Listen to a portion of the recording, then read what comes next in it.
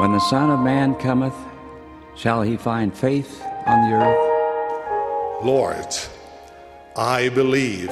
Help thou mine unbelief. May our testimonies be as deep and as strong as that of Jacob, who, when confronted by one who sought to destroy his faith, declared, I could not be shaken.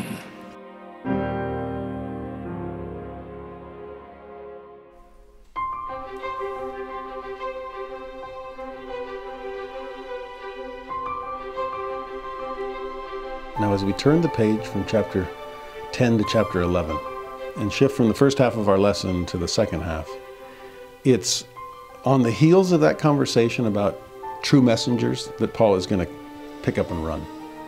He's going to continue to emphasize this because he's serving in the face of skepticism, even among the saints. Some wondering, who is this guy and why? Who does he think he is to call us out for our so-called sin? I mean, there's no worldly wisdom here. There's no polished rhetoric. Doesn't he know we're Corinthians? We have all knowledge and all utterance. Oh, yeah, and all pride. And so Paul, fighting pride with humility, is this going to work? What can he say, and how can he say it in such a way that people will begin to take him more seriously? Yes, some already have, and it pricked their consciences and their hearts, and with godly sorrow they repented of their sins, and it thrilled Paul. But then these other skeptics, a little more hardened hearts, hard for God to write upon the tablets because they're not fleshy. Oh, they're hard as the stone of Sinai. Will they change? As we study now chapter 11 and 12 and 13, Paul is going to begin spending some more time on true messengers and why it's so important to recognize their apostolic authority and follow their words of wisdom. Chapter 11, verse 1 and 2, Paul says, maybe a little facetiously, a little tongue-in-cheek, would to God ye could bear with me a little in my folly. And indeed, bear with me. I mean, some of you have been accusing me of that. Weak when I'm present, only strong when I'm absent. Oh, this guy, like this little guy, he's like the court jester. He's not an apostle of Jesus Christ. This is just folly. Well, fine, if that's what you think. Could you just bear with me a little longer? For I am jealous over you with godly jealousy. We already saw him talk about godly sorrow. Well, what's godly jealousy look like? Well, let me show you. For I have espoused you to one husband, that I may present you as a chaste virgin to Christ. And that's the kind of jealousy Paul is hinting at. I'm the ultimate matchmaker. And the match I've made is between the God of Israel and the house of Israel, along with all those Gentiles that are being adopted in. I'm trying to seal the betrothal between Christ and the church. And what I'm most worried about, I mean, picture this. If Paul is playing Papa here, he's the father of the bride, and the bride is the church. The bridegroom is Christ. And Christ, of course, will ever be faithful to his covenant companion. Oh, it's just this fickle daughter of mine, as Paul feels, that I'm worried about. And it's up to me as the father to protect the chastity and virtue of my daughter, especially during this engagement phase. And I don't have anything to worry about from my future son-in-law. I know he is as faithful and virtuous as the day is long. But my daughter, she's got a history. And I'm trying to help her maintain her virtue. She is a chaste virgin to Christ. I've got to keep her that way. She's espoused to one husband, and so I don't want her eyes to wander or her mind to meander. No, it's got to be brought into captivity to Christ. And a powerful metaphor here, as Paul is trying to convince his hearers, you're the betrothed, okay? And I'm trying to keep you pure. Remember how many times last year in the Old Testament we saw idolatry and adultery connected? We talked about covenant infidelity, Have you been cheating on God? Have you been unfaithful in your covenants? That's what is keeping Paul up at night. And he's concerned about this. So please, if you're engaged to Christ, if you've made covenants with him, please be true to that. Be a chaste virgin to Christ. But here's the problem. Verse 3 and 4. But I fear, lest by any means, as the serpent beguiled Eve through his subtlety, so your minds should be corrupted from the simplicity that is in Christ. For if he that cometh preacheth another Jesus, whom we have not preached, or if ye receive another Spirit, which ye have not received, or another gospel, which ye have not accepted, ye might well bear with him. And that's what scares me to death. That's what I fear, that you're going to put up with falsehood, that you're going to roll over and be seduced away from the Savior. In fact, that word beguiled that he uses in reference to Eve can be translated as deceived and seduced. And so think about seduction in the marriage metaphor. And no wonder this father is so careful with his daughter. Overprotective, you might think, like some of the Corinthians did. But Paul is just trying to keep them true to the covenant they're making in the face of seduction from outside voices. Did you catch that in verse 4? Another Jesus, another Spirit, another gospel. And you're bearing with that? You're not up in arms, pushing back and fighting to hold on to your faith? Some pseudo-gospel, and you're like, oh, it sounds good. Man, you might as well go all the way up to Athens and climb Mars Hill and be up there just listening to new things and ever learning and never coming to a knowledge of the truth. I'm worried about your intellectual pride that's leading you down that path, because it's drawing you away from the simplicity that is in Christ. I mean, this is a key verse to the Corinthians. In some ways, we can take this passage, verse 1 through 4, and couple it with 1 Corinthians chapter 2 and the intellectualism that Paul was pushing back against.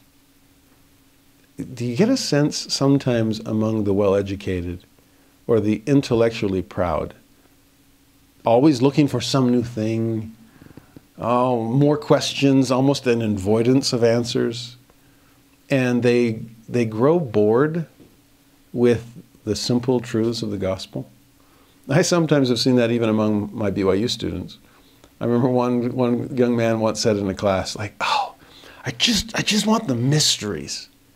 And there was this, he was unsatisfied with simple truth, and so he wanted mysteries.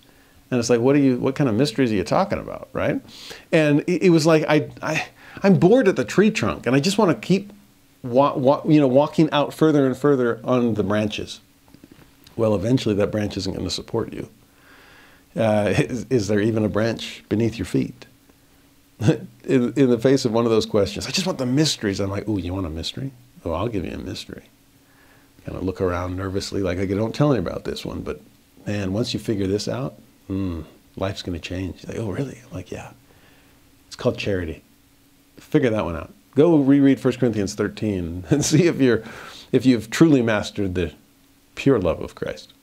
Oh, that'll keep you up at night. You understand that there's something about this being corrupted from the simplicity that is in Christ. I remember actually we did a survey among the students at the University of Utah Institute to get a sense of their positive and negative experiences and how we could improve Institute for their sake. And it was interesting to read their comments about what made things positive for a positive experience and some for a negative among their complaints. And that was really what I wanted to know. Okay, I think it was Bill Gates that once said, your greatest source of information will be unhappy customers. Well, I wanted to meet some unhappy former Institute customers, students, and what went wrong? And it was interesting, two complaints that almost seemed to be at total odds with each other. One complaint was, sometimes Institute just feels like seminary reheated. And I'm learning nothing new. It's just the same old stuff. And I already know this. Oh, yeah, that might be intellectual pride on their part, but maybe, Lord, is it I? Well, perhaps. Maybe I'm not giving them deeper understanding of these truths. So that was one complaint. But then there was an almost opposite one. And some complained, like, sometimes I come to Institute and I don't know, it's like the teacher is trying to push the envelope so far that it's things that are like so esoteric and it's like, is this true? I've never heard this. Where's this even coming from? The complaint, in essence, was, is there too much speculation in some classes? And the teacher's off in the corner with his tie over his shoulder and says, well, what about this possibility? And we're like, what are you talking about? And what struck me about this was there was complaints on one extreme of it's too simple, and complaints on the other, it's unnecessarily complex. It's too speculative. And I thought,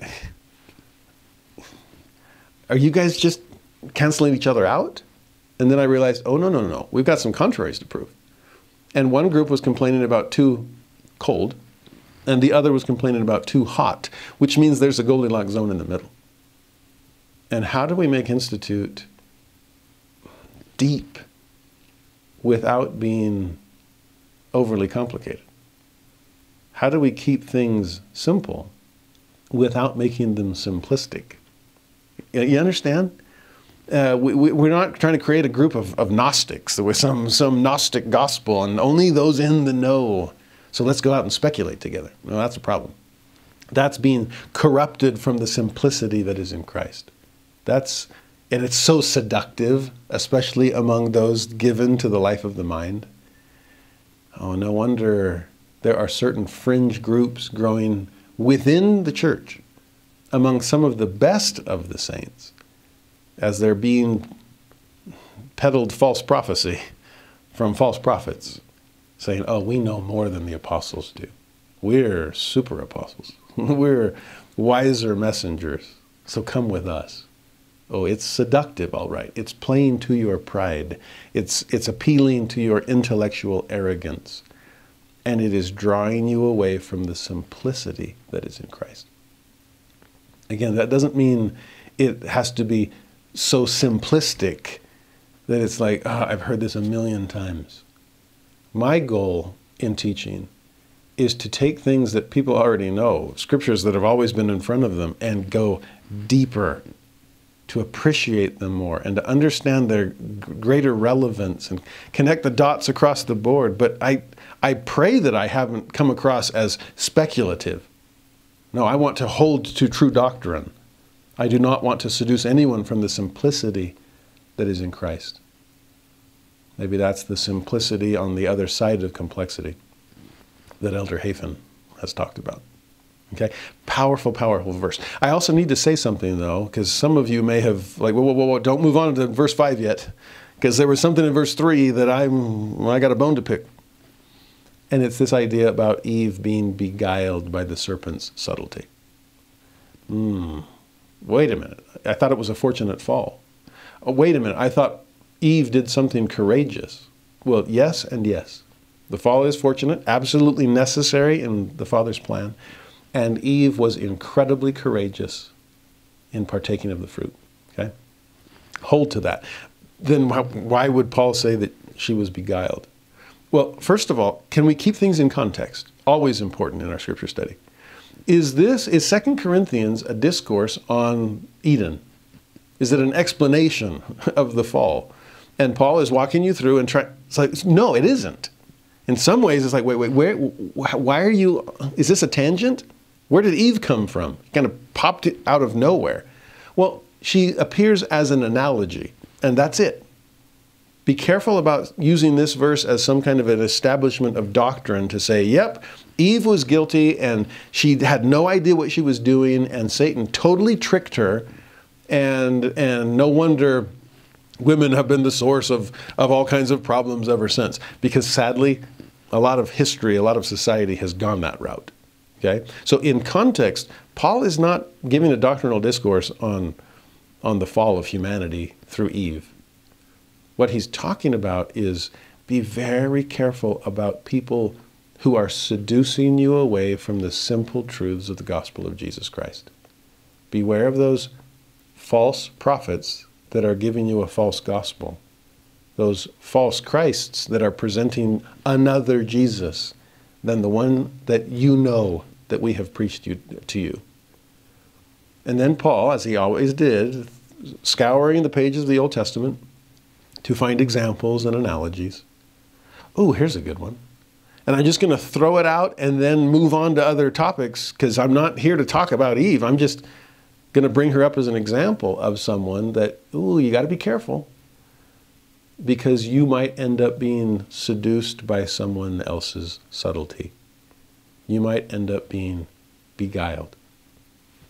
Now, if to the degree that Eve was beguiled, because I want to honor that possibility as well, because it was a transgression, and we talked about this at length last year when we studied Genesis and the fall and Eve's role in it.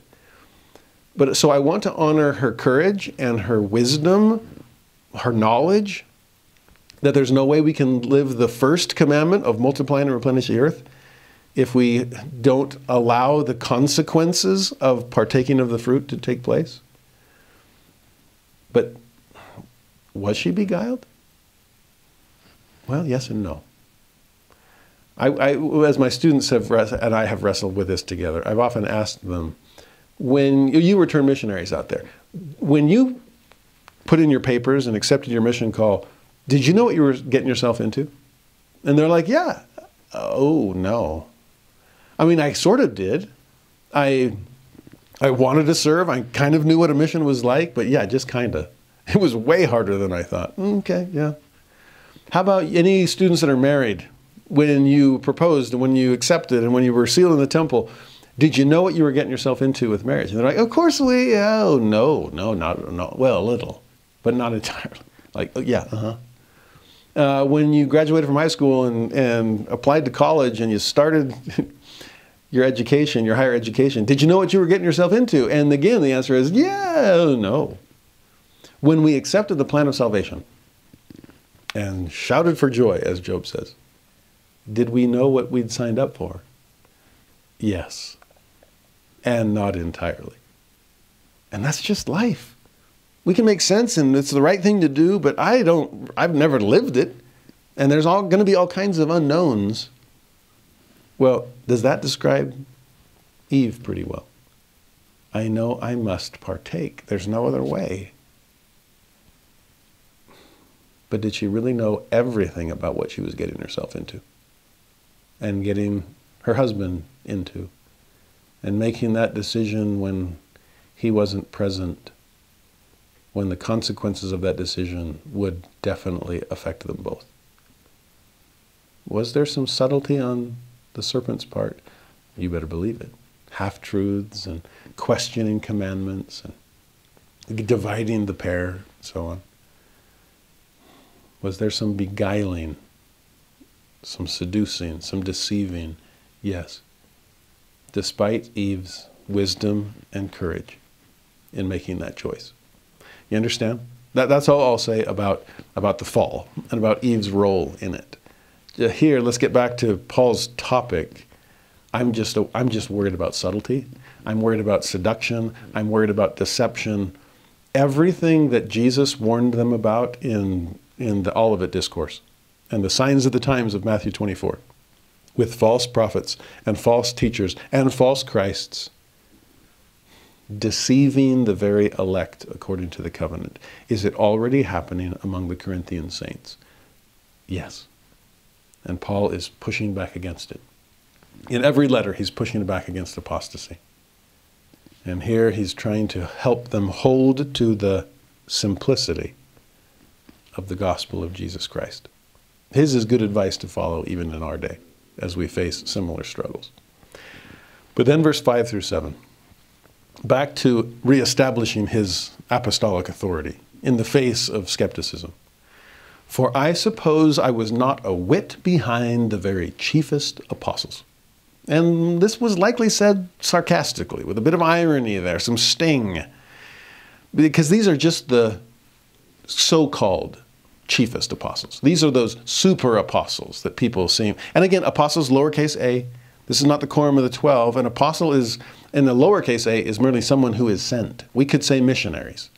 So some chief missionary who claims greater authority than I have and is coming trying to seduce you away from the gospel with the Gnostic knowledge.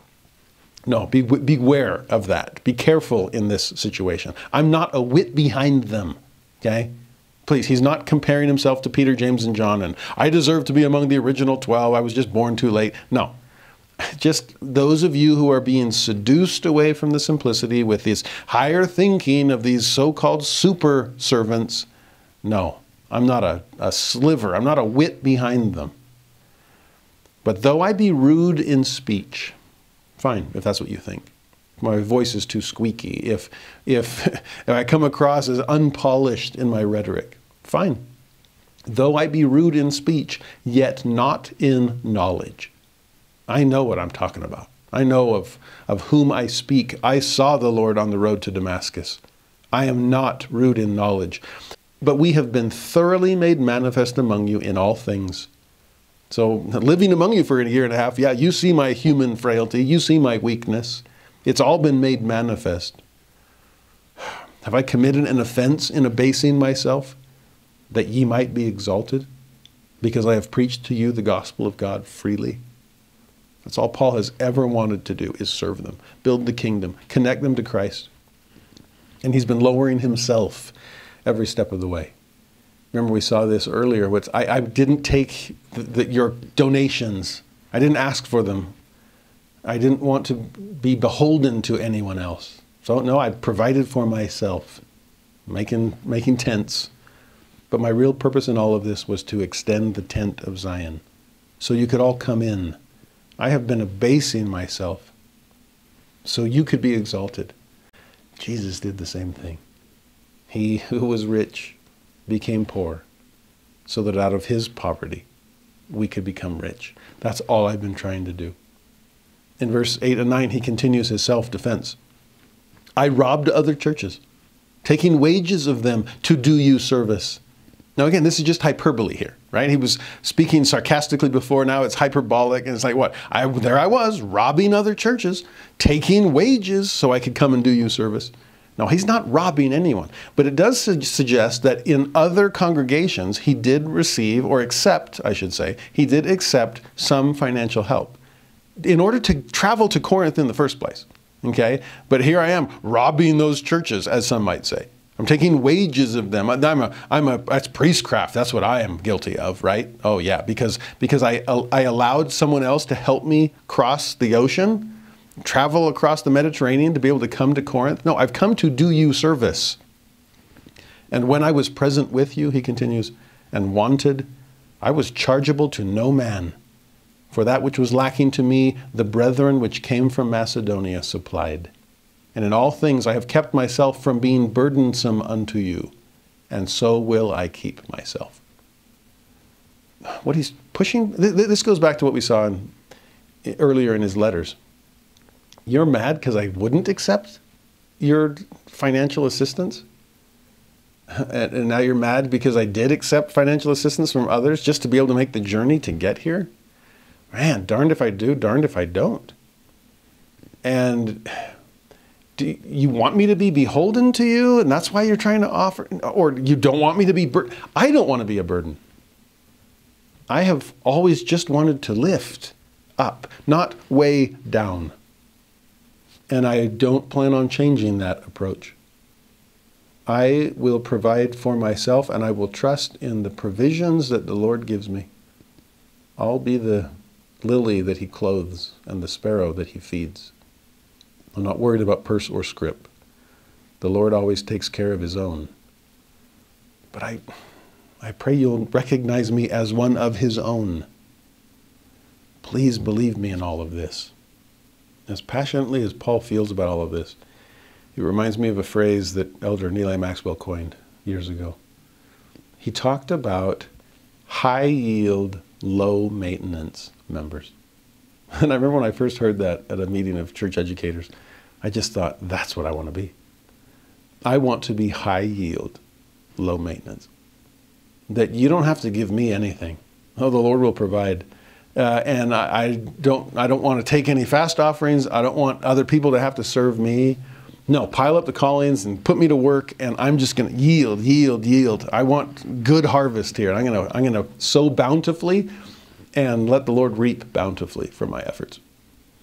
And that's always been my approach to discipleship. High yield, low maintenance. Well, it was interesting. Our last few years in Tennessee were hard. A lot of mental health challenges in the family and some real struggles and just trying to survive it all.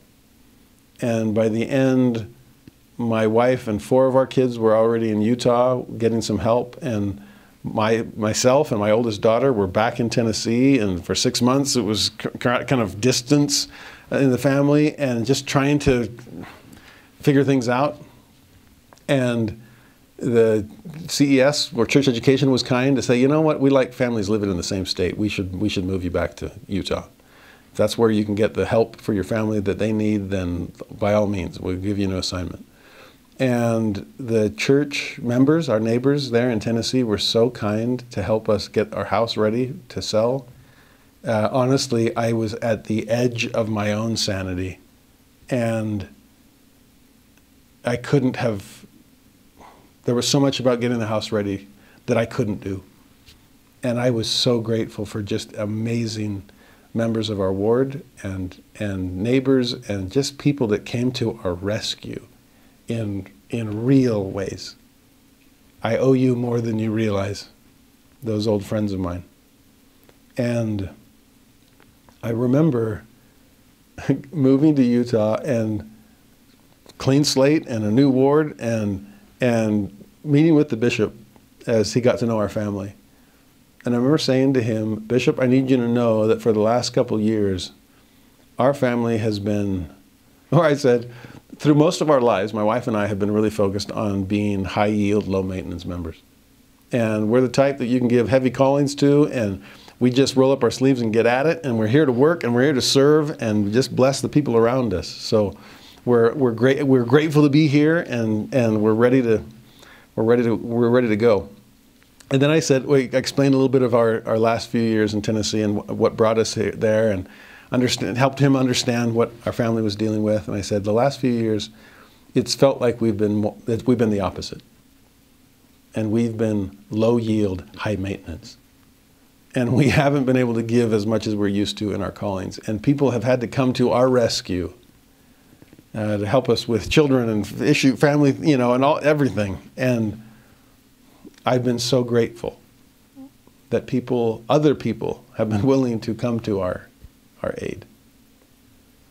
I think we're in a little better place. I think we've found some help and things are getting more stable, because we would love to once again become high yield, low maintenance instead of low yield, high maintenance.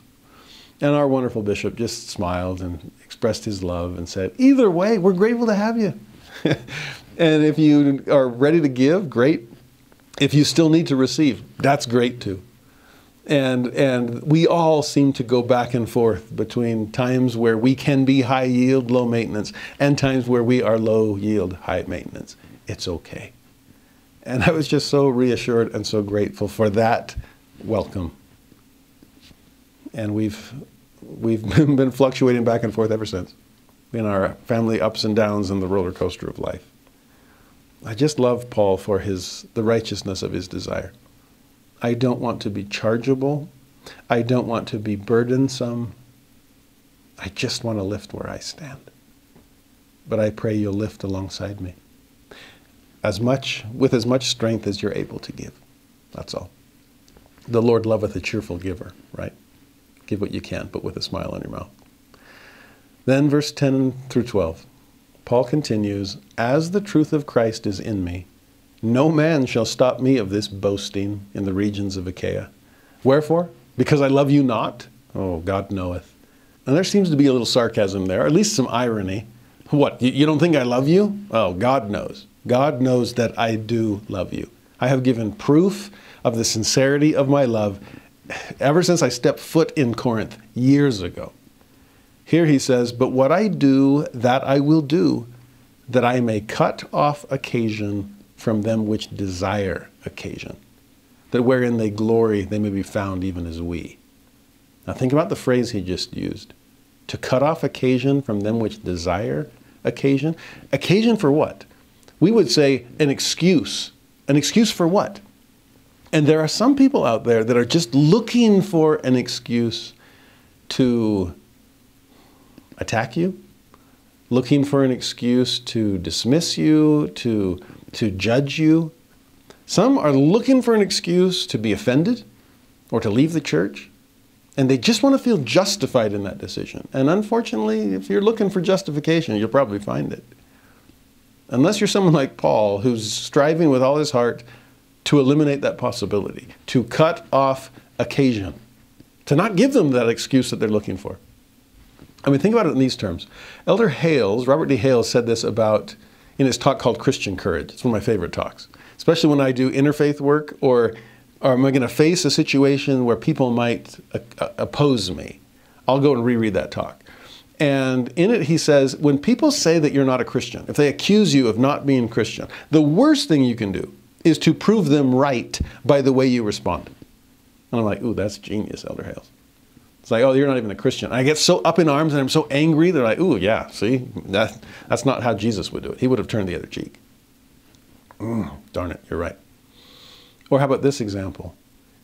When somebody leaves the church, because they're muttering under their breath saying, oh, because Mormons are judgmental and holier than thou.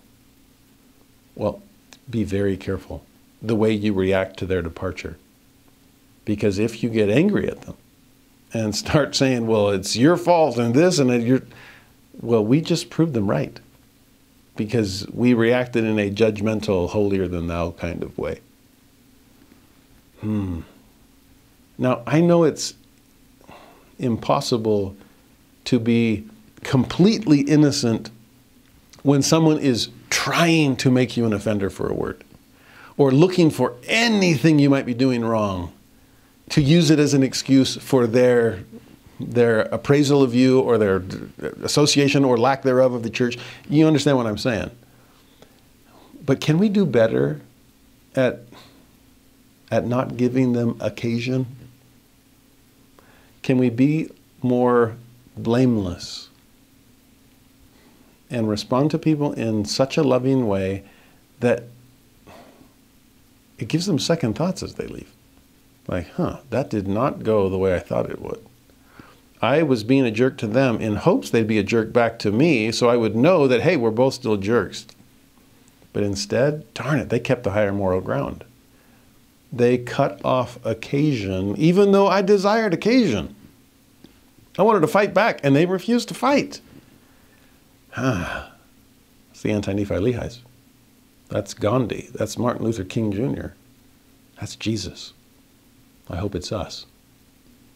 Now, verse 13 through 15, this is what Paul's up against.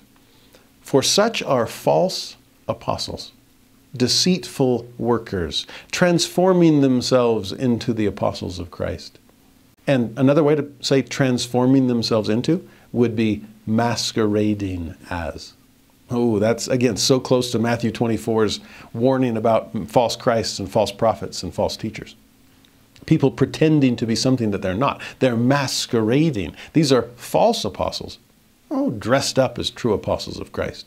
False messengers wanting to come across as true. And no marvel, he goes on, for Satan himself is transformed or masquerades as an angel of light. Therefore, it is no great thing if his ministers also be transformed as the ministers of righteousness, whose end shall be according to their works. Oh, please beware of counterfeits, my dear Corinthians. And if you can pull away the hypocrite's mask, if you can see through the masquerade, by their fruits ye shall know them. Someday that fruit will be made manifest. Someday that end will be according to their work. Oh, but in the meantime, I hope you have discerning eyes, a discerning heart to be able to recognize false messengers, wolves in sheep's clothing, pretending to be true messengers instead. Now, verse 16, I say again, let no man think me a fool, though that's probably what you're muttering under your breath. If otherwise, well, fine. Yet as a fool receive me, that I may boast myself a little. And again, there's some wordplay on Paul's part. Makes it hard for us as readers, but it must have been fun for them who understood what he was saying. You think me a fool? Great. Well, you'd probably even let a fool at least speak. I mean, the court jester does get to talk, even in the presence of a king. So, hey, can I take my cap and bells and give you some words of wisdom? If so, that which I speak it not after the Lord, but as it were foolishly, in this confidence of boasting. Now, seeing that many glory after the flesh, fine, I will glory also. For ye suffer fools gladly, seeing yourselves are wise. Oh, to suffer fools gladly, this is the verse where that phrase comes from. And it means to kind of let things go. Just put up with stuff. It's beneath you. But it kind of pat them on the head and ignore what they're saying. But suffer those fools gladly. Fine, if you think that I'm a fool, will you suffer me? Will you let me speak? If so, here's my message. Verse 20 and 21. For ye suffer, in other words, you put up with this. Ye suffer if a man bring you into bondage. If a man devour you, if a man take of you, if a man exalt himself, if a man smite you on the face. I mean, you'll take all of that. I speak as concerning reproach, as though we had been weak. In other words, I speak it as a matter of reproach to myself, as though we were weak. Howbeit whereinsoever any is bold, I speak foolishly. I am bold also. Now, really confusing, but what's he saying here? Are you really going to suffer it? Are you really going to take it when somebody brings you into bondage? You're just going to roll over and be enslaved to someone? Or what about when somebody comes to devour you? They're gobbling up all your household goods. You're going to let that happen too? What about if they smite you in the face? You just take it?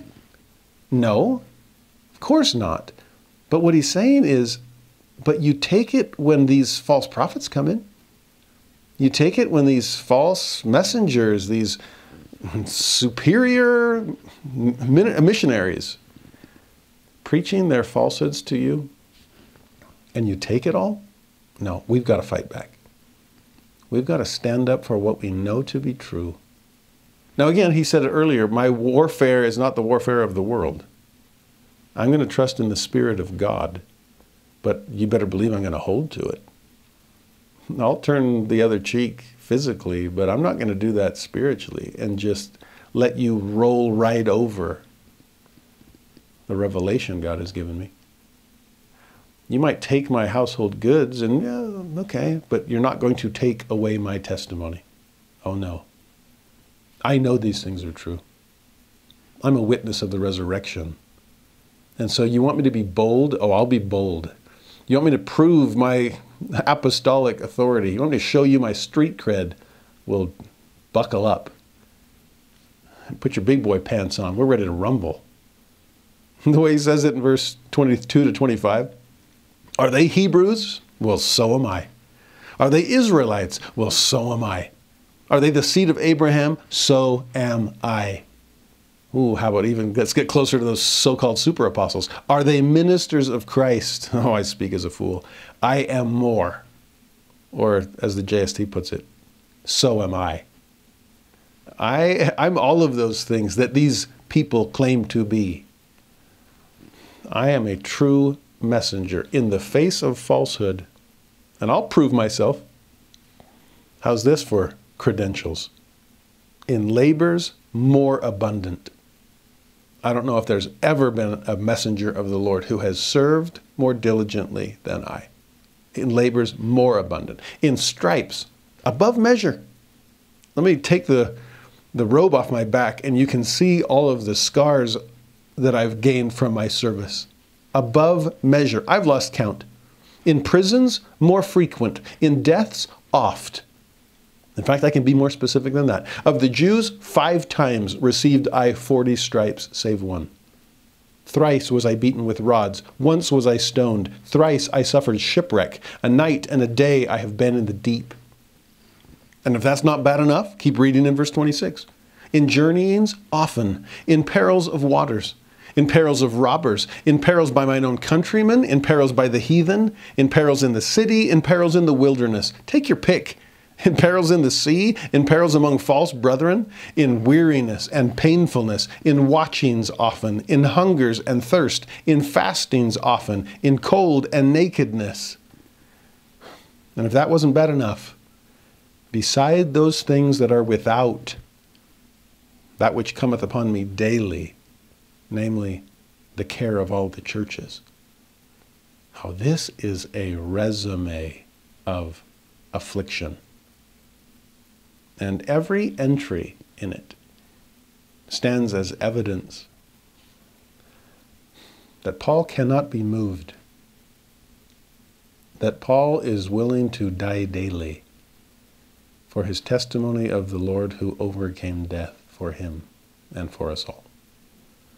These are such powerful verses. As Paul, you want me to be bold? Well, here's boldness. I'm a Hebrew more than you are. I'm an Israelite more than you. I'm more closely related to Abraham than any of you could claim. I'm a true messenger. And the evidence I can offer is what I've been willing to endure. I am sincere in my testimony of Jesus.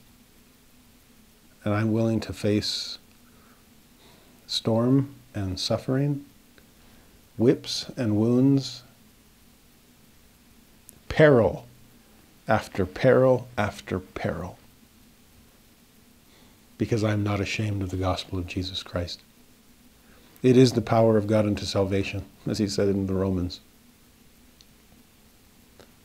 Paul is as good as they come. He's as serious about his service as any missionary, as any apostle could be. And there's his evidence. He goes on in verse 29, who is weak, and I am not weak?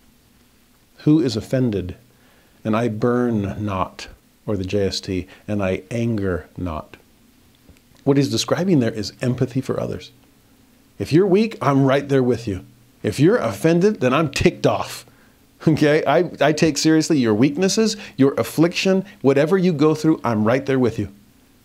He says, if I must needs glory, I will glory of the things which concern mine infirmities. That's what I'm most proud of. All these stripes. To me, they are badges of honor. Every scar bears witness of my commitment to Christ. And I glory in it. I glory in my adversity because it's proof of my conviction. The God and Father of our Lord Jesus Christ, he says, which is blessed forevermore, knoweth that I lie not. So I've given you all this evidence, exhibit A through Z, and now I'm calling God himself to the witness stand. He'll testify that I'm not lying here. In fact, one other piece of evidence that just comes to mind.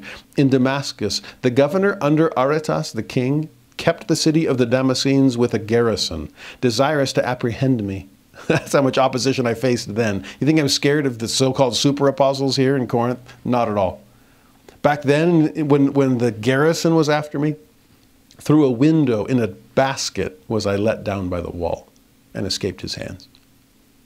I mean, think about this. What are we willing to endure for the kingdom of God's sake? Paul gave us quite the list. What's on ours? Will we endure late nights and early mornings? Will we endure hard times and hard callings? Will we go on missions and treks and temple trips and magnify every chance that we have to serve? Will we endure opposition and face persecution? Will we overcome apostasy? Will we hold to the faith, come what may? That's what Paul's asking. I remember as a kid, I've shared this before, but I was a senior in high school, and I went to a friend's ward to see their mission farewell, and then I stayed for the other 2 hours just because I had friends in that ward and wanted to hang out with them in Sunday school and young men's. Then I went to my ward and was there for the 3 hours, and then I had a youth committee meeting for 2 hours, and by the end of that Sunday I was beaming, and I came home and I told my dad, who was in the stake presidency at the time, "Dad, I had like an 8-hour day at church today. It was amazing."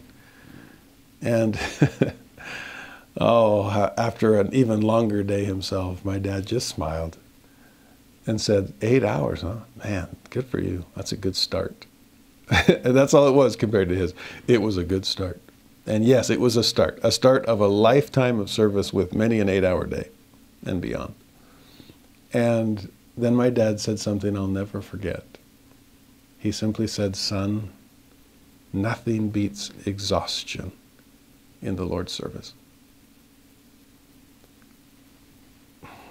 My dad knows that exhaustion, as does my mom. Paul knew that exhaustion. He knew that opposition. He knew it all. But he knew the Lord that made it all worth it. True messengers. Oh, Paul was as true to the truth as you can get. Now, what he ended chapter 11 was, the temporal, the personal, the persecution and affliction and opposition. And there's evidence for you. But if that's the negative, can I dwell on the positive for a time as well? As you turn to chapter 12, notice where he begins here. "It is not expedient for me, doubtless, to glory." Or in other translations, "This boasting will not do good, but I must go on." So I imagine all of this evidence probably hasn't even done anything. It hasn't pushed back against your skepticism, even though I have so much evidence of how fully invested in this work I am. But fine, let me shift gears and try something different. I will come to visions and revelations of the Lord. So yeah, chapter 11 was to describe the hard things I'd suffered at the hands of man. Chapter 12, how about we describe the transcendent things I've experienced at the hands of God? And here's the first one he mentions. "I knew a man in Christ above 14 years ago. Whether in the body, I cannot tell, or whether out of the body, I cannot tell. God knoweth. But such an one caught up to the third heaven. And I knew such a man, again, whether in the body or out of the body, I cannot tell. God knoweth. How that he was caught up into paradise and heard unspeakable things, which it is not lawful for a man to utter." Now, who was this man that Paul knew? Well, Paul knew him intimately, because it was Paul himself. He's referring to himself from a distance. And maybe that was to reaffirm his own humility. Maybe this was not to draw too much of the spotlight upon himself. I still see apostles doing that in our day, bearing profound and powerful testimony of their knowledge of the Lord, but doing it humbly enough so as not to draw too much of the spotlight. Their testimonies of Christ are sure. When they say, "I know," I think they know in ways even more powerful than we do. There have been times they have hinted at that kind of knowledge, but in very humble ways. Here Paul is doing this so humbly as well. But what is he bearing witness of? Oh, I know. I know what paradise looks like. I can't tell you about it. It's unutterable, unspeakable words. But I've experienced the ineffable. I have felt the transcendent. I've seen the Lord. I've been caught up to the third heaven. Think about what he said back in 1 Corinthians 15 in his witness of the resurrection. That yes, there are bodies celestial and bodies terrestrial and bodies telestial. There's the glory of the stars, but a glory of the moon. And then, oh, how's this for third heaven? The glory of the sun that surpasseth all understanding. I've been there. I've experienced that. I know of what I speak.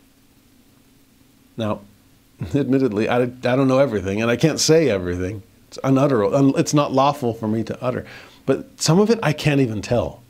Like, was I in the body? Was I not in the body? Was this a physically present? Was I physically present there, or did God open the eyes of my understanding? Visions are so far beyond, outside of normal human experience, that I cannot blame Paul for not being able to wrap his rational mind completely around it. I don't know. Was I in the body? Was I not? Hard to say.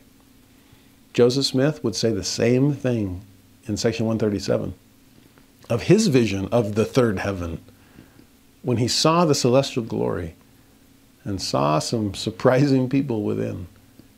He likewise said, whether in the body or out of the body, I could not tell. Or picture Lehi when he has his vision in the very first chapter of the Book of Mormon. He says, methought I saw God sitting upon his throne, surrounded by numberless concourses of angels. And centuries later, when Alma the Younger had a similar experience, he used identical language. He says, methought I saw, even as our father Lehi saw, God and these angels. But methought. And skeptics would say, what do you mean methought? You don't know if you had the vision or not? Or you can't tell if you were in the body? Was this physically present or just some spiritual vision? Forget the whole thing. Well, they probably already have. I have met more than a few skeptics that attack the first vision, for example, simply because there are multiple accounts of it. And what Joseph said in 1832 is a little different than what he said in 1836. And what he said to this audience was a little different than what he said to that one. And like, well, yeah, audience is going to determine some of that. Oh, but here, this is a clear contradiction. Like, well, is it? Maybe. It obviously is the way you read it. I don't see the contradiction in the same way you do. But let me ask you this. Do you believe in the possibility of visions at all? And 9 times out of 10, they'll say, well, no. I said, oh, so the problem is not that there were multiple accounts. The problem was that there were any accounts at all. And you'd still be skeptical, even if there was only one version. It's your lack of faith in the possibility. That's become your new premise. So of course your conclusion is going to be what it is. Me, on the other hand, I love the 7th article of faith. I love them all. But the 7th is the one that talks about things that we believe in as far as spiritual gifts are concerned. And visions, it's right there at the top of the list. Visions and revelation and prophecy and gift of tongues and interpretation of tongues and so forth. We believe those things. Now, have I experienced those things? All of them except visions. I can sign off with personal experience on every other one. But I've never had a vision. And I'm okay with that. God's given me enough evidence in other ways. But as one who can't speak to personal experience, but one who studies the way Paul talked about it here, the way Joseph Smith talked about it in BNC 137, the way Lehi talked about it, and the way Alma the Younger talked about it, I am willing to cut them all as much slack as they need. If it's so outside the norm of regular human experience that you can't even tell if it's bodily or not, and I think I'm seeing this, but what is going on here? I mean, the way that the vision of the third heaven came to Joseph Smith and Sidney Rigdon. This is section 76, the vision, where they saw actually a series of 6 visions, including the terrestrial and celestial kingdoms. In that one, Joseph would describe what he saw, and then Sidney would give second witness. Yeah, that is what I see. And then Sidney would kind of pass the baton. They were like leapfrogging each other. And Sidney would describe what he saw in the next vision. And Joseph was like, yes, that's what I see too. It's like it's making sense. It's becoming clear. But there's something powerful about this experience on Paul's part. And he's invoking it as evidence of his apostolic authority. I am a witness of the resurrection, he said back in 1 Corinthians 15. I am a witness of the goal in all of this, the third heaven. I've been there, caught up. I've seen paradise, and I'm trying to bring it back down to earth. I'm trying to create a Zion here with you, if you'll let me. But you have to trust my authority. In verse 5 and 6, he says, of such an one will I glory. Yet of myself I will not glory, but in mine infirmities. Which again is a little tongue-in-cheek. He's sharing these spiritual experiences as humbly as he possibly can. He's not calling attention to himself. I know, but I can't tell you everything that I know. I can be crystal clear on my infirmities. I can count up the number of stripes that I've suffered at the Roman whip. But of these ineffable, unspeakable spiritual things, I'm going to create a third person and speak of myself in those terms and glory in him instead of in me, quote unquote.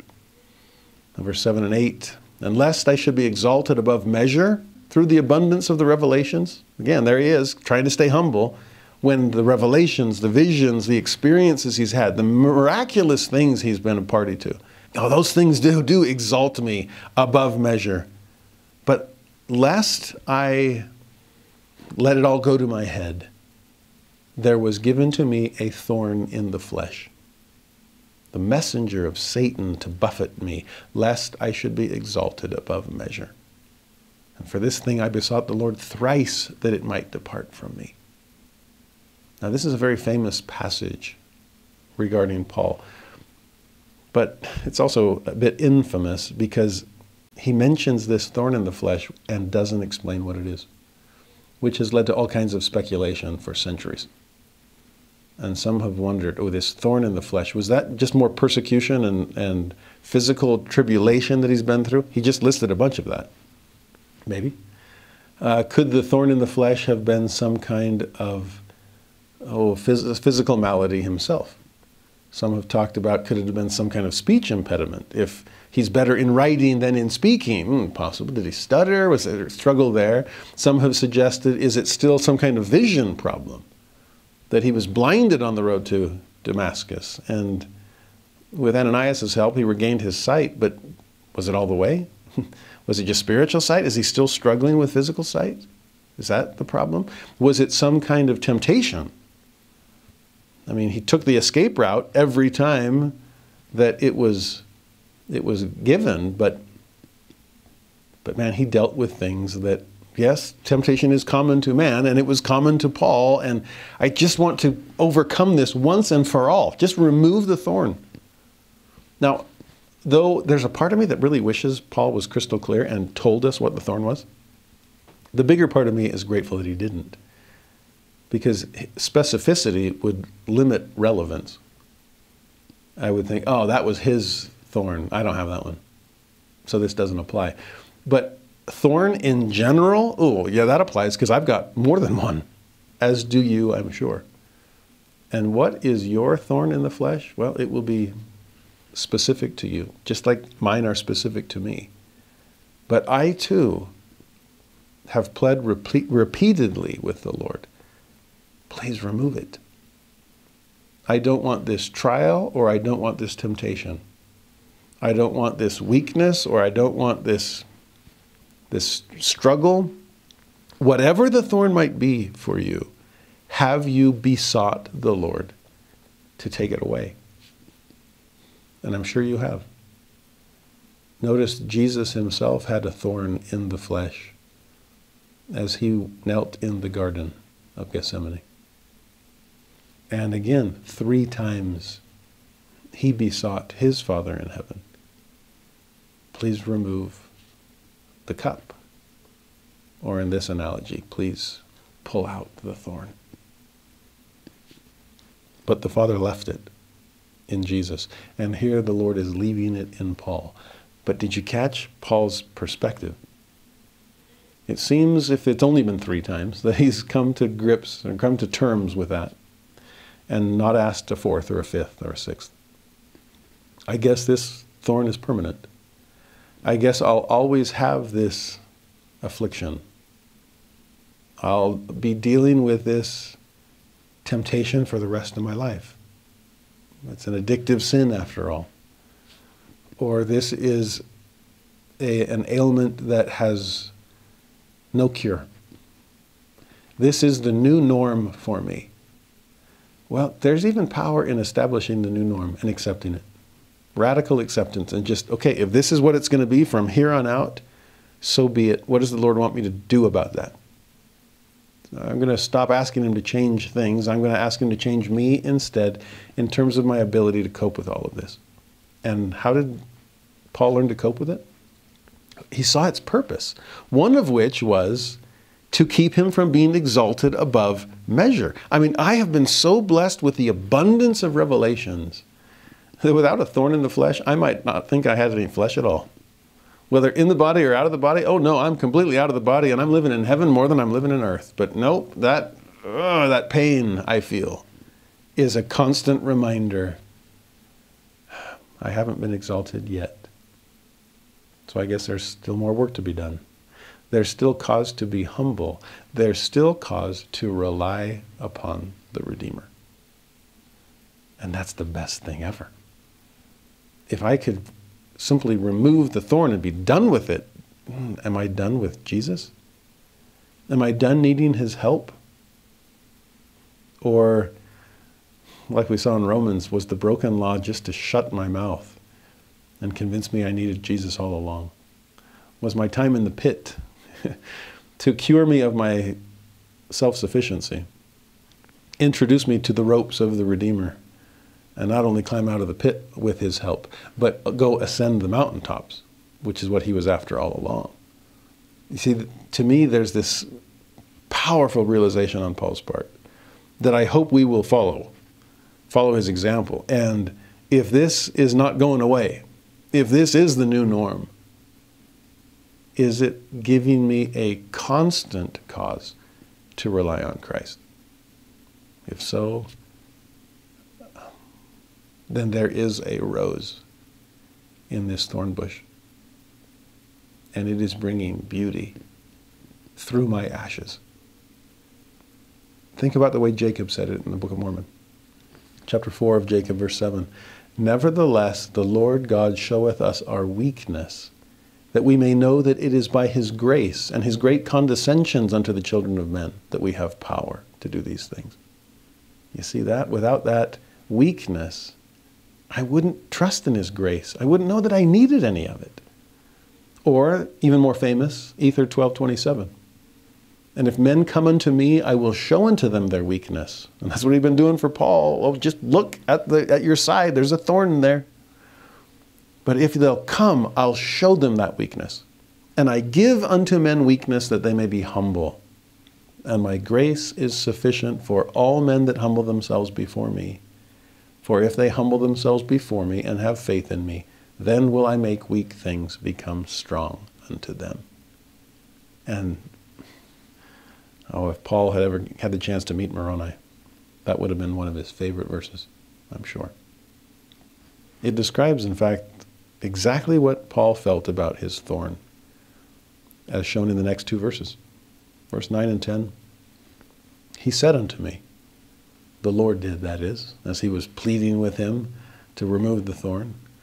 The Lord said to me, my grace is sufficient for thee. Can you see Paul and Moroni as parallel prophets? My grace is sufficient for thee, for my strength is made perfect in weakness. And once Paul realized that because of his own weakness, it allowed God to show his strength, it convinced Paul to rely upon the Lord's power rather than his own arm of flesh. Once that dawned on him, everything changed. His attitude toward adversity completely shifted. And Paul was able to say, most gladly, therefore, will I rather glory in my infirmities, that the power of Christ may rest upon me. Therefore, I take pleasure in infirmities, in reproaches, in necessities, in persecutions, in distresses for Christ's sake. For when I am weak, then am I strong.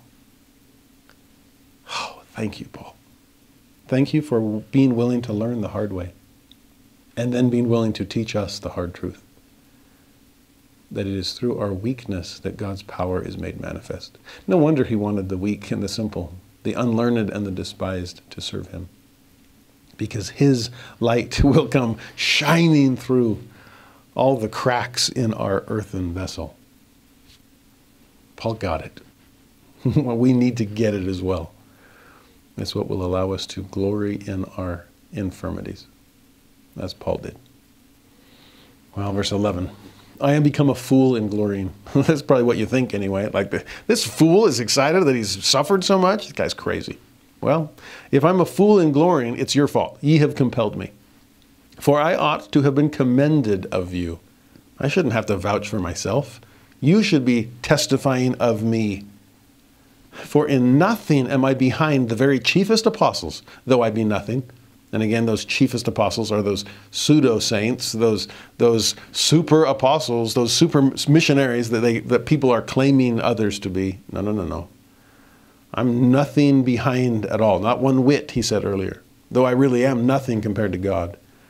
Truly the signs of an apostle were wrought among you in all patience, in signs and wonders and mighty deeds.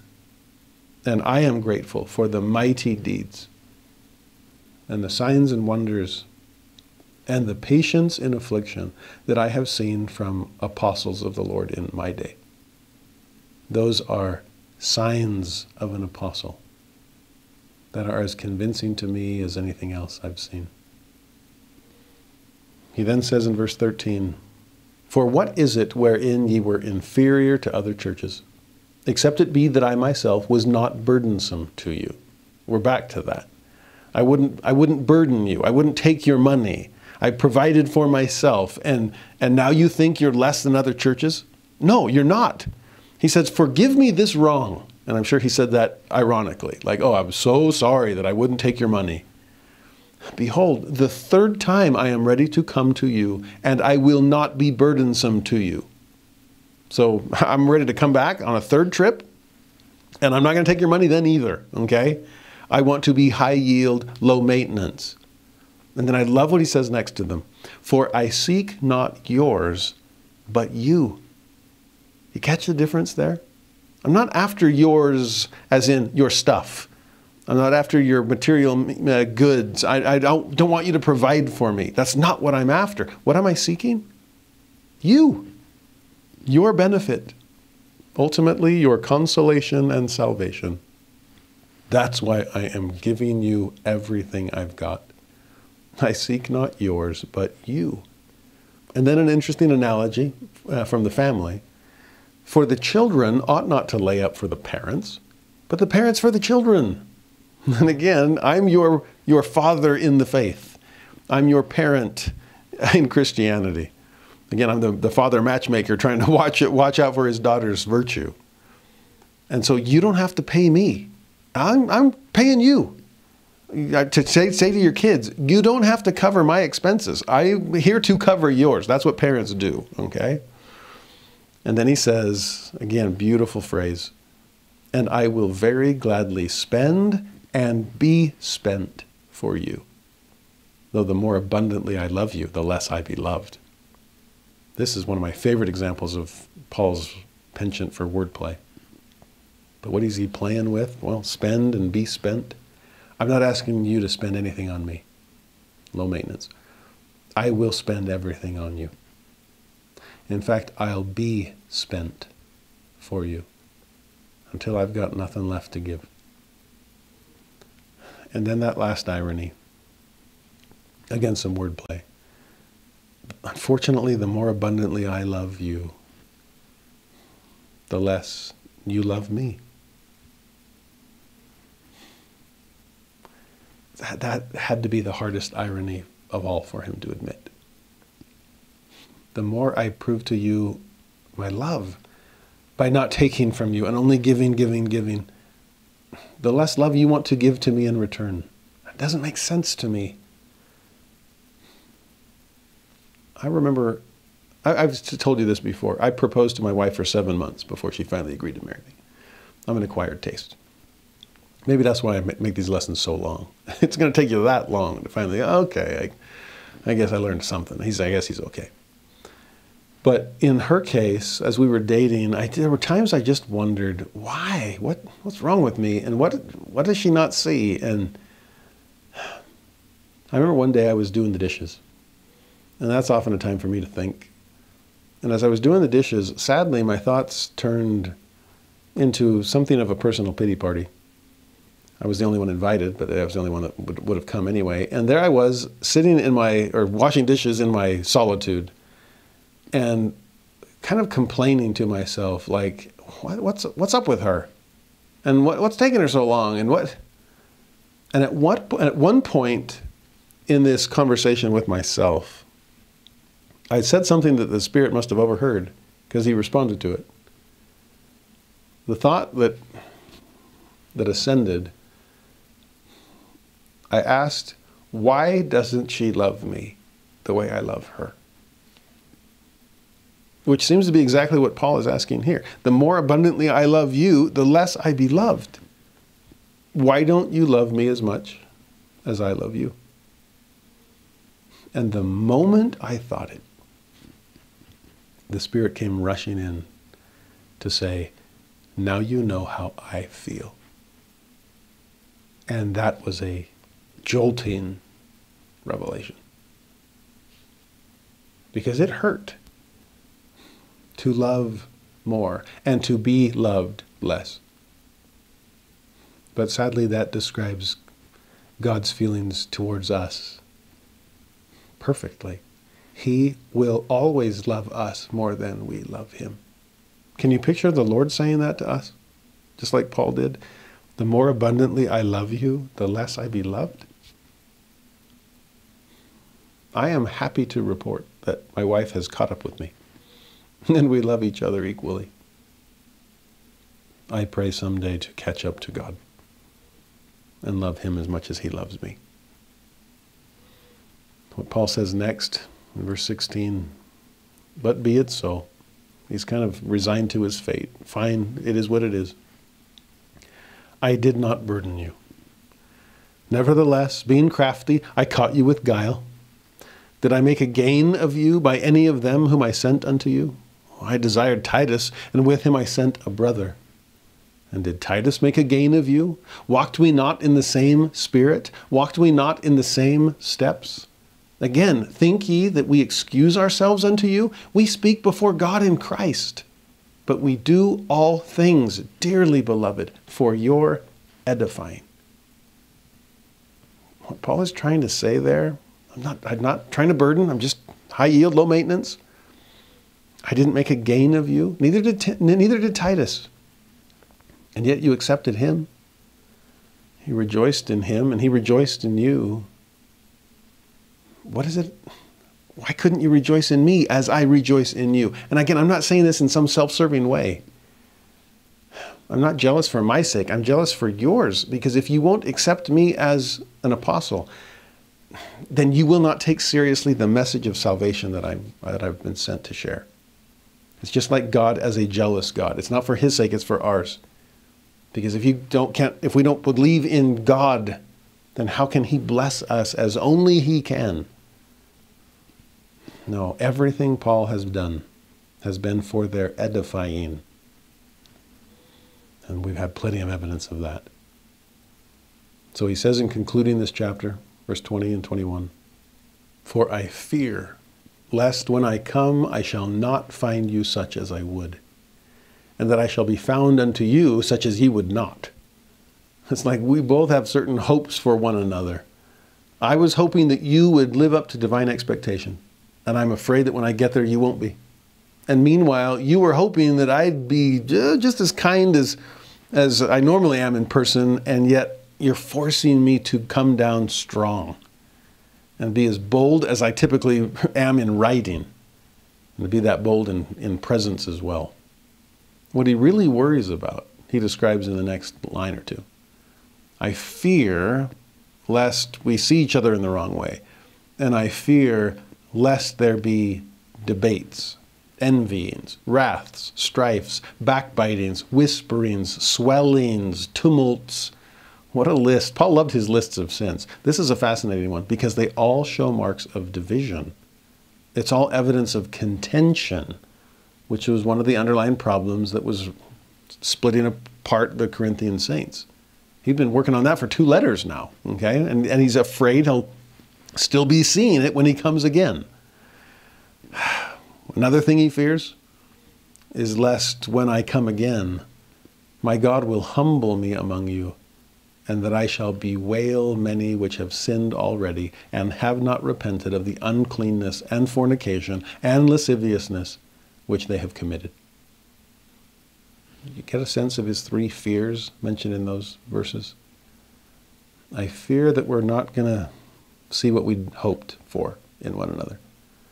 I fear that there'll still be disputation and contention and everything else that President Nelson just condemned last conference. And I fear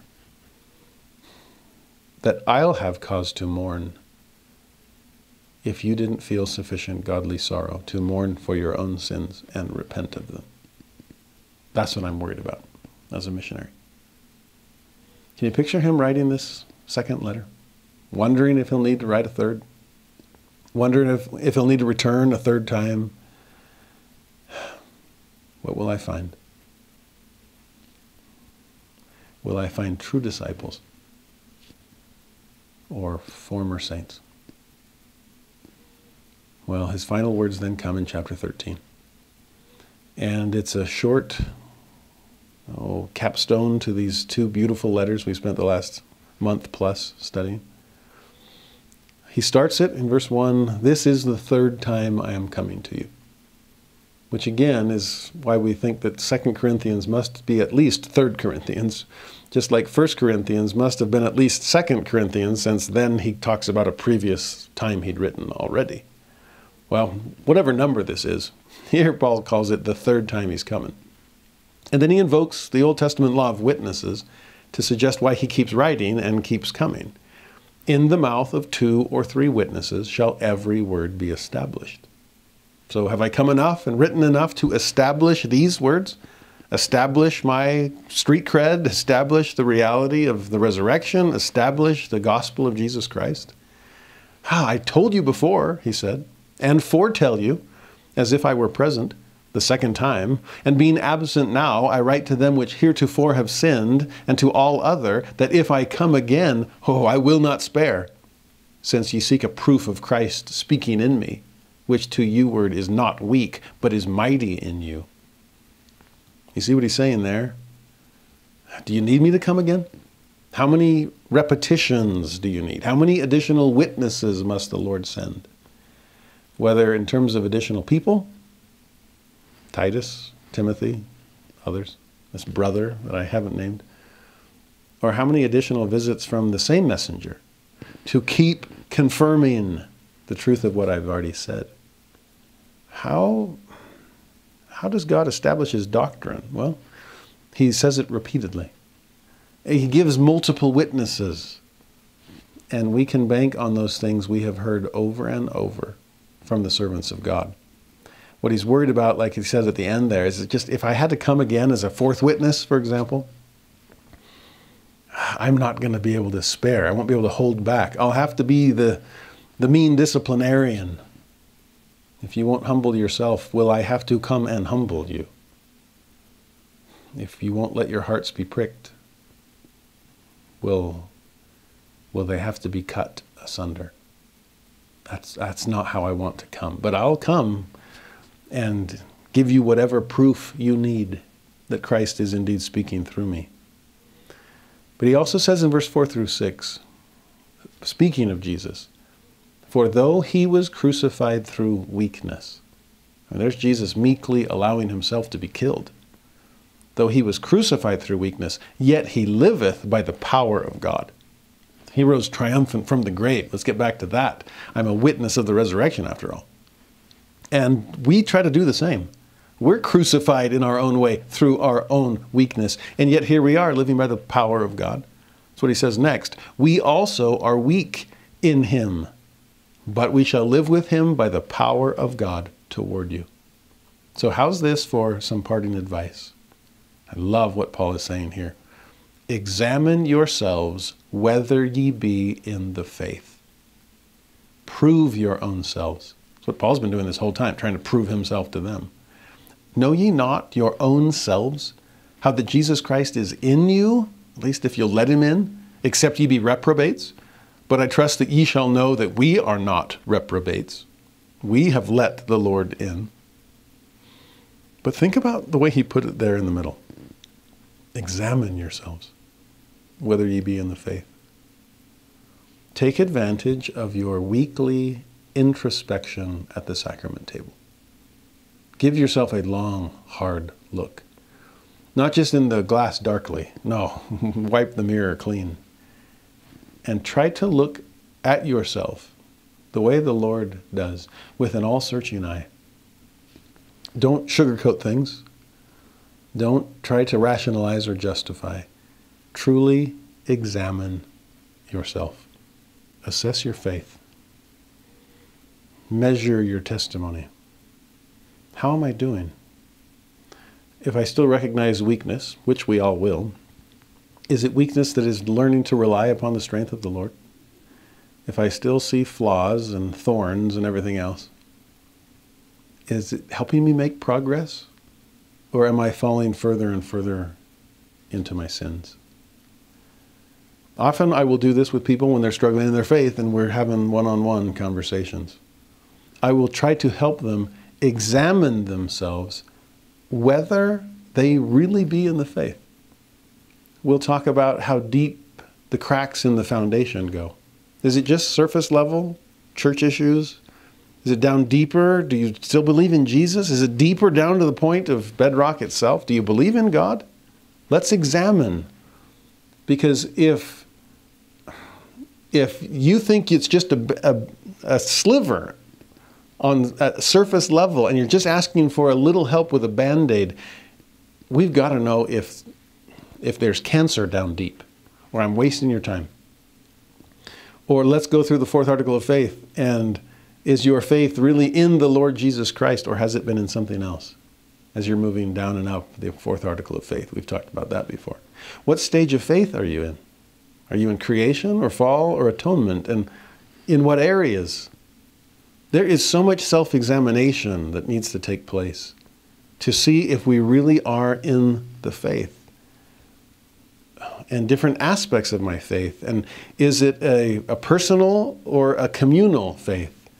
Am I holding on to mere social conversion when spiritual conversion is no longer present? There are really important questions we need to be asking ourselves to self-assess whether or not we really are in the faith. Because a lot of people are struggling. And I fear that they weren't sufficiently self-aware. We kind of lulled ourselves into a false sense of security, like, well, I'm active, isn't that enough? Well, time will tell. Examine yourself, and we'll see really where your faith, how strong it is. Paul then says in verse 7 through 9, now I pray to God that ye do no evil. So here's some more fatherly advice. Not that we should appear approved, but that ye should do that which is honest, though we be as reprobates. And I don't care what you think about us. If you think we're reprobates, fine. Just don't be a reprobate yourself. Be honest. Don't do evil. For we can do nothing against the truth, but for the truth. God is always striving to move us in a better direction. So even if you think we're getting in the way, well, I'll leave you and God. I'll leave you in his perfect hands. And it will all be for the truth. For we are glad, he says, when we are weak and ye are strong. And this also we wish, even your perfection. That's all we've ever wished for. It's all we've ever worked for. And so if you think we're weak, fine. Then please be strong. If you don't think I'm a true messenger, so be it. I pray you'll accept the true message. Hold on to the faith that we have delivered. Lay hold upon the truth. It will set you free. It will bring you to God. It will perfect you. And that's all we've ever hoped. The word there is so beautiful. We've talked about perfection before, about teleos, something way off in the distance. Be therefore perfect in those ways. It's a beautiful Greek word for this perfection. This one uses a different one, a different word that actually means something closer to preparing or equipping or making fit or making adjustments so things work the way they should. It's really interesting. That's the kind of perfection that they've been wishing. All I've been doing in coming to Corinth and writing letters to the Corinthians is pulling out my screwdriver and kind of tinkering with things and trying to fix that and trying to adjust that and just get you closer and closer to perfection in Christ. Some other translations actually render this phrase that you will become mature or that you will be made complete, or my favorite one, that ye may be fully restored. Imagine all the tweaking, all the adjusting that is required if you're trying to restore an old engine, for example, or restore a full car, or to restore a full person. Remember the way section 84 of the Doctrine and Covenants starts? The restoration God is most interested in is not the restoration of the gospel or the restoration of the church or the restoration of the priesthood. The restoration Jesus himself talks about in D&C 84:2 is the restoration of my people. He's the one tinkering. He's the one adjusting until that engine just purrs, until our souls can smoothly walk the path of covenant. That's what apostles are after. More than anything, no matter what people think of them, their service is focused on our restoration, to be restored to a right relationship with God, a reminder of who we really are. And then Paul brings this letter to a close. Verse 10, therefore I write these things being absent, lest being present I should use sharpness, according to the power which the Lord hath given me to edification and not to destruction.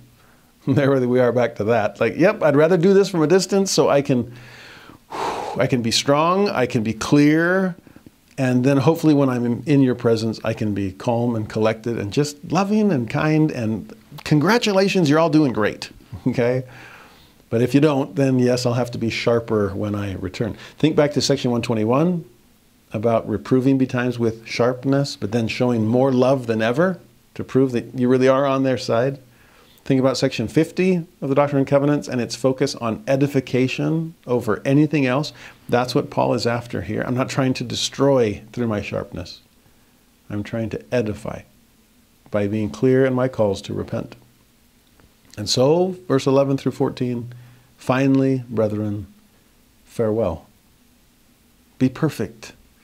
And again, it's this, be properly adjusted. Be restored to your right function.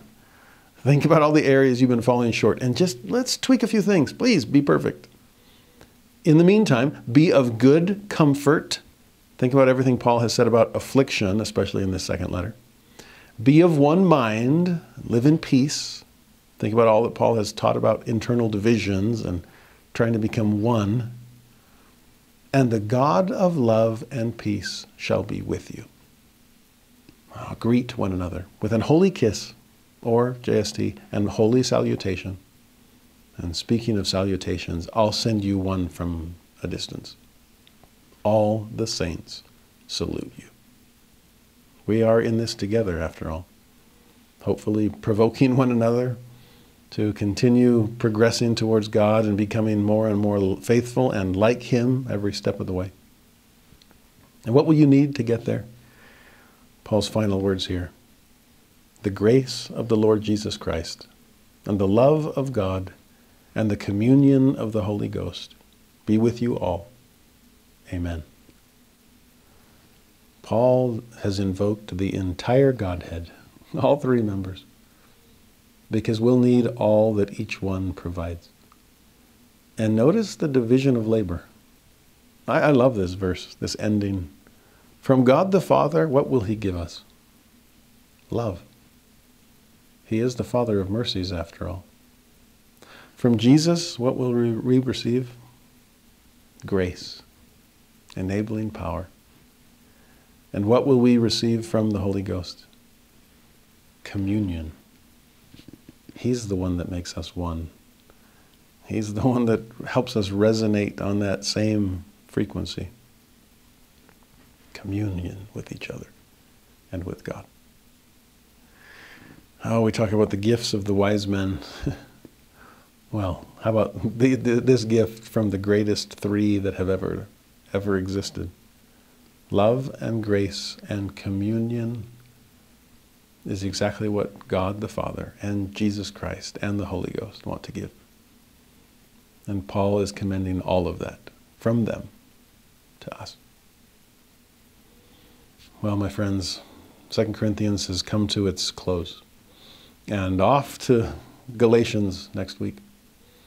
But can we, by way of review, just repeat some of the beautiful phrases Paul has given us in this week's study? Ponder each of these phrases. In fact, if any of them really stand out, I'd love to read them in the comments. Anything that you feel like you want to spend more time pondering. Their deep poverty abounded unto the riches of their liberality, to their power and beyond their power. The fellowship of the ministering, to prove the sincerity of your love.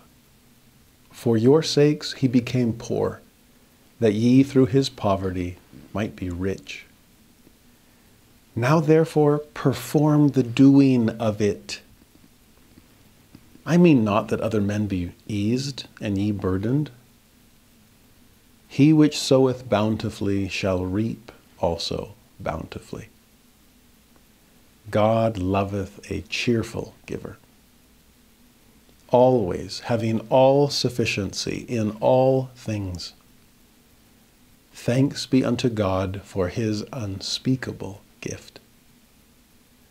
Bringing into captivity every thought to the obedience of Christ. He that glorieth, let him glory in the Lord. Do not be corrupted from the simplicity that is in Christ. Cut off occasion from them which desire occasion. In labors more abundant, in stripes above measure, in prisons more frequent, in deaths oft. Whether in the body, I cannot tell, or whether out of the body, I cannot tell. There was given to me a thorn in the flesh, the messenger of Satan to buffet me, lest I should be exalted above measure. My grace is sufficient for thee, for my strength is made perfect in weakness. For when I am weak, then am I strong. I seek not yours, but you. I will very gladly spend and be spent for you. In the mouth of 2 or 3 witnesses shall every word be established. Though he was crucified through weakness, yet he liveth by the power of God. And finally, examine yourselves, whether ye be in the faith. My dear friends, I pray that our self-examination will be eye-opening, that we will feel godly sorrow for whatever aspects of that examination bring up room for improvement. I pray we'll have a soft enough heart to offer it to God in its brokenness, so He can give us healing as only He can. Examine your faith. Time will tell if it's strong enough to see us through the latter days. I pray that it will. I testify of the Lord, of whom Paul testified. I bear my witness of the Lord, of the resurrection, the way, the truth, and the life. I am grateful for His strength, which more than makes up for my weakness. In fact, having come to know Him through my weakness, I can glory even in that, as my ultimate goal is to glory in Him.